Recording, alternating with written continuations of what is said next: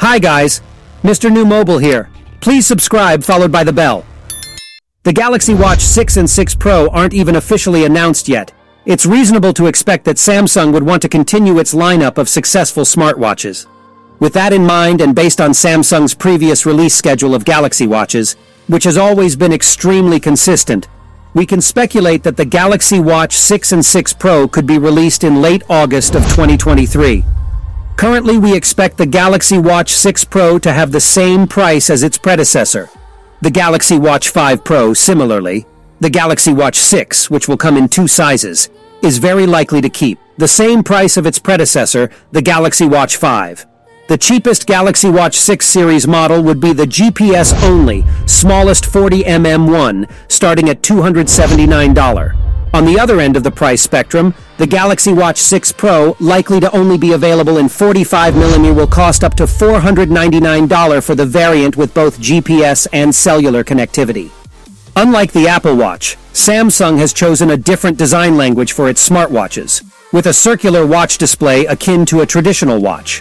Both the Galaxy Watch 6 Pro and 6 will have one protected by glass, with that being sapphire crystal glass on the former and Gorilla Glass on the latter. The Galaxy Watch 6 Pro, in particular, will of course be the most premium, with its sapphire crystal glass-covered 1.4-inch Super AMOLED display and its titanium body.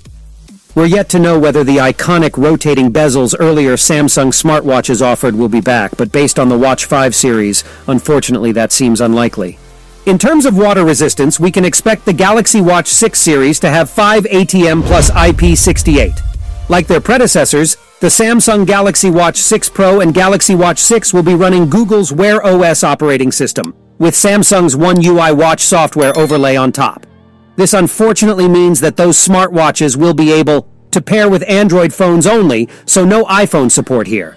The good news is that Wear OS has become a highly competent smartwatch operating system over the years and has countless apps available, countless watch faces, way more options than Apple Watch, and of course watch face widgets.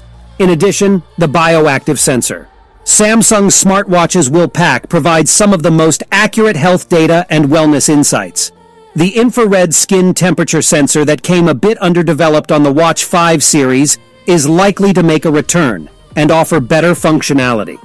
Right now, we expect few changes from its predecessor, so the Galaxy Watch 6 Pro is likely to pack a 590 mAh battery and offer up to 60 hours of battery life, or close to 3 days, before needing to charge.